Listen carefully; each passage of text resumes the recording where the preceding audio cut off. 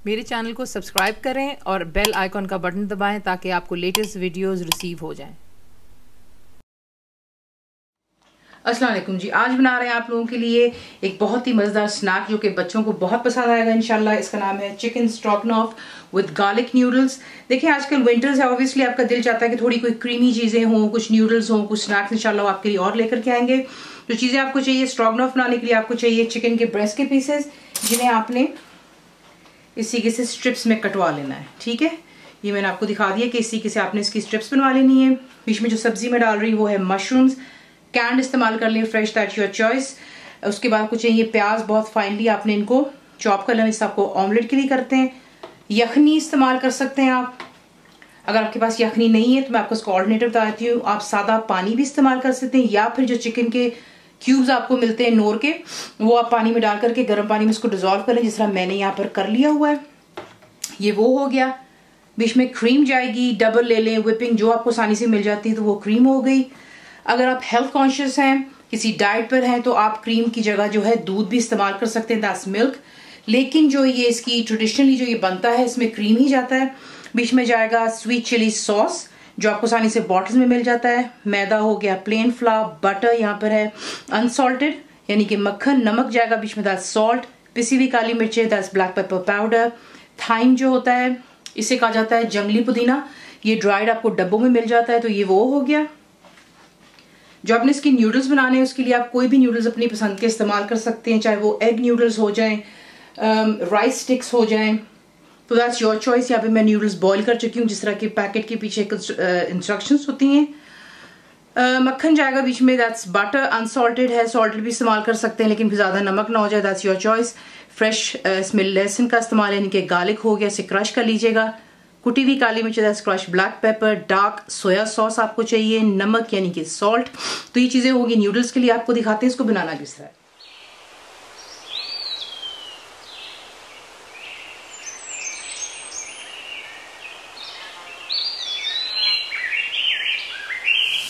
तो ये देख लें, सबसे पहले जो है हम इसके न्यूडल्स गार्लिक वाले तैयार कर लेते हैं। तो बटर हो चुका है यहाँ पे अच्छे से गर्म और मेल्ट। इसमें आप डालेंगे फ्रेश जो गार्लिक है, फ्लेम हाई पर रखिएगा और आपने इसको अच्छा सा जो है सुनहरा रंग देना है, वरना फिर आपके मुंह में जो है जायका कच्चेपन का आएगा। तो ये देख लें, इसी के से आपने इसको सुनहरा रंग देना ताकि इसका कच्चापन खत्म हो जाता है। और फिर यहाँ पे ला करके आप ऐड करेंगे जो कि आपकी बॉइल्ड न्यूडल्स है, स्पेगेटी, जो भी आप इस्तेमाल कर रहे हैं वो बीच में डाल लें।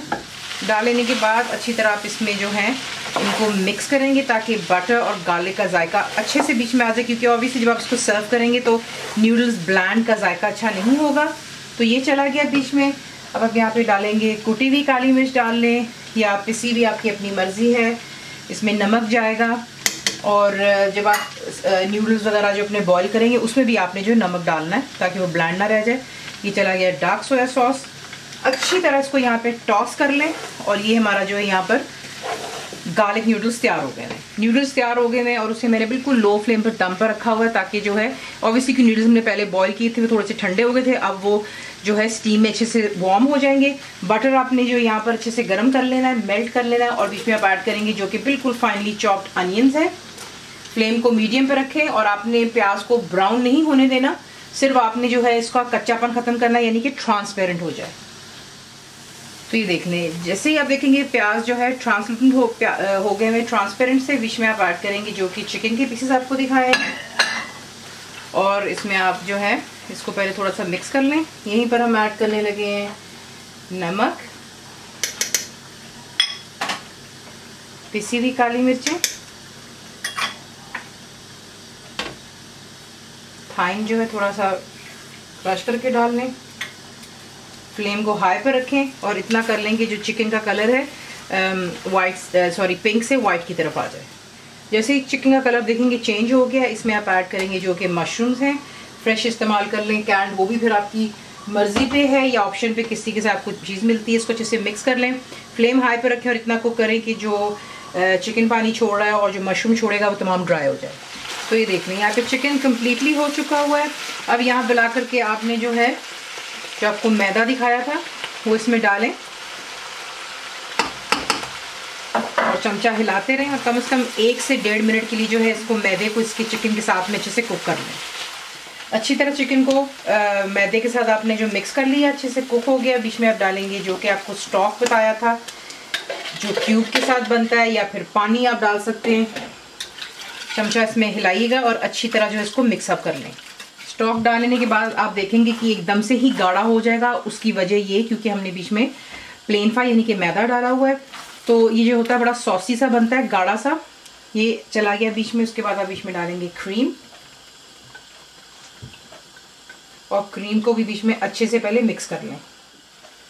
अच्छी तरह मिक्स कर लिया। उसके बाद यहीं पर आप ऐड कर लेंगे जो कि स्वीट चिली सॉस आपसे कही है। इसे अच्छी तरह मिक्स कर लें, चूल्हा बंद कर दें और जो है इसे डिश आउट कर लें। इसी के साथ इसको बनाते हैं, गर्मा गर्म आप इसको सर्व करते हैं। बच्चे ज़रूर इंशाल्लाह एंजॉय करेंगे। अपनी पसंद की ड्रिंक्स के साथ सर्व कीजिएगा। जो भी रेसिपी आपको पसंद आती है उसे लाइक और शेयर करना प्लीज मत भूलिए। कंप्लीट रिटन रेसिपी के लिए आप जाएंगे मेरी वेबसाइट पे विच इज cookWithFaiza.net पर। जरूर बनाइए। तो आपको कैसा लगा दुआ में याद रखें, and thank you for watching the video.